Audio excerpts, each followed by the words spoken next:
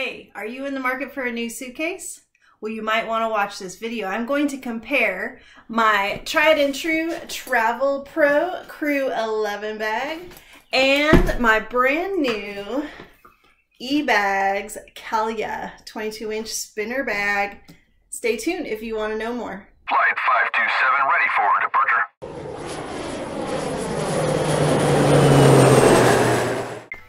Hey everyone, welcome back to my channel. If this is your first time here, thank you for visiting. My name is Martha and this is my Moxie Life.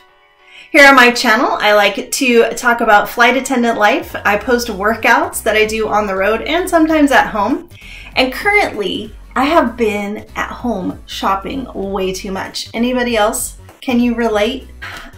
I'm on a Facebook group of a bunch of flight attendants, and of course we all share information and talk about flight attendant stuff. So one day I was scrolling on there and I have kind of been wanting to look for a new suitcase, but I haven't wanted to spend the money. So lo and behold, I look on Facebook one day and there it is. $51 for a 22-inch spinner bag. What's a spinner bag? Spinner bag has 4 wheels on the bottom instead of 2. So I'm going to tell you about my first bag that I bought as a flight attendant and the new bag that I have and why I decided to buy this new bag. Let's talk about the Travelpro Crew 11. The Travelpro Crew 11, when I bought it over 2 years ago, was $143 on sale on Amazon. I will link to that below in the description if you're interested in checking it out. It has 2 wheels and it is a 22-inch bag, which actually, if you go and look at the specs on Amazon or on the website, on the Travelpro website, it actually is 23.5 inches.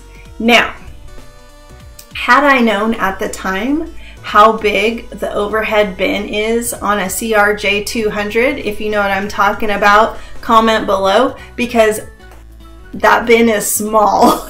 And this bag, while it is an amazing bag, it was a stretch to get it into that overhead bin. I had to make sure that I didn't overpack. If I overpacked, I was going to be pulling stuff out to put it in the overhead bin. So if you travel on small aircraft, I do not recommend this bag. It will be a chore to get it in the overhead bin. Although a lot of times on those aircraft, they don't let you carry on. They make you check it.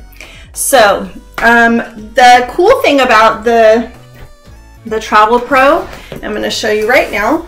I'm going to pull this puppy up on my lap. It has this little side pocket, which is one of the things that sold me on it, for your USB charger. So you can slip your little battery pack in there. Now it doesn't come with an actual battery on board, which makes it nice because smart bags are not allowed. You have to remove the batteries on pretty much every aircraft. You cannot check a bag with a smart battery because they can catch fire, and fires in airplanes are bad. So you put your little battery in here, and then there's a plug-in, and you plug it in. So then you flip this puppy around, and there's a little charging port right here. I don't know if you can see that. There's a little charging port. So then you can plug your phone or whatever you need to charge into it. So I thought that was pretty cool. To be honest, I might have used it like 4 times in the last 2 years. I just always plugged it right into my battery. I don't know. So while it seemed like a cool feature, maybe not. One of my favorite things about this bag is that it has this attachment for a J-hook. As a flight attendant, because usually we're carrying our suitcase, our food bag, and oftentimes another tote or a carry-on with our required items for work. We usually will have to have 3 bags, so it's nice to have this little J-hook to hook a bag on the front. So I always put my lunch bag on this J-hook and then my tote on the top. Other cool features of this bag, it has a very comfortable handle. The handle is curved, ergonomic handle, and trying to think what else. Not too heavy. It's about 7 pounds by itself. I don't know how much I packed it to, probably over 35. I don't know what the limit is. I don't remember. I think it's 35 that you can have for a carry-on. But as far as interior features, nothing really special. It just has, you know, the side zippers and then one big compartment at the top. Mine still has stuff in it from work.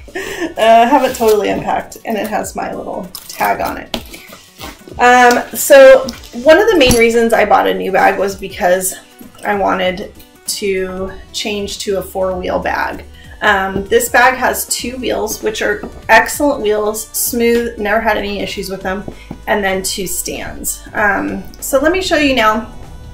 Let me compare and show you the eBags. So when I bought this, it was $143 on Amazon. Right now, it is $219.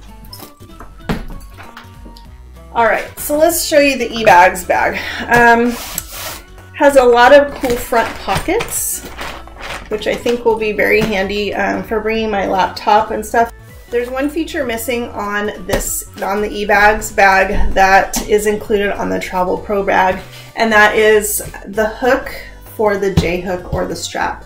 So what I'll probably do is order they do have what are just called a luggage strap, and I'll strap it on here because I really have to have 3 bags. I don't know how to travel without 3 bags. Everything you don't need while you're traveling goes in here. Everything you need to have on hand goes in your tote, and then of course your food bag. Obviously, if you carry a food bag, that's 3 bags. So, but the main reason I purchased this bag, well, 2 main reasons. 2 main reasons I purchased this bag is the spinner wheels. Okay, see the spinner wheels? Yeah. So my shoulder has been getting really sore when I pull my other bag. This bag has the option to just roll without having to pull or have that pressure drag on your shoulder. So that was the main reason. Secondary to that, it was on sale for super cheap. I'm hoping it holds up. My Travelpro has held up so well. I've had literally no issues with it. It is in great shape. I mean, other than normal wear and tear from shoving it in a overhead bin or getting thrown around underneath when I have to check it, it's doing great considering it has gone with me everywhere. So the other thing was this was on sale for $51. 51. So it is normally priced also $219 on their website.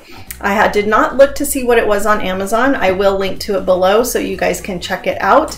This bag is a 22-inch bag. It is essentially the same size as the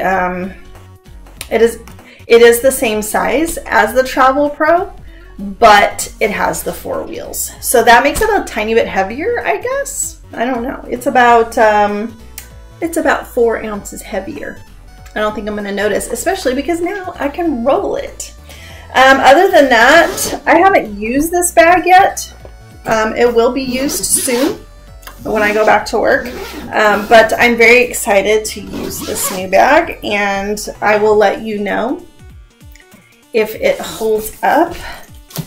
But that's it. One thing that I'm excited about for the new bag is hopefully the stability. When I do have it all loaded up, sometimes when the Travelpro is all loaded up, because of the stands and my bag on the front, it would tip over. I could never keep it standing up straight. So I'm hoping that because of the difference in the weight balancing, that maybe this new bag, because of its 4 wheels, will work a little bit better at balancing all my stuff. We'll see. Thank you for stopping by. I hope this was helpful to you. And if you're looking for more flight attendant content, please check out my homepage and check out the linked videos for more flight attendant information.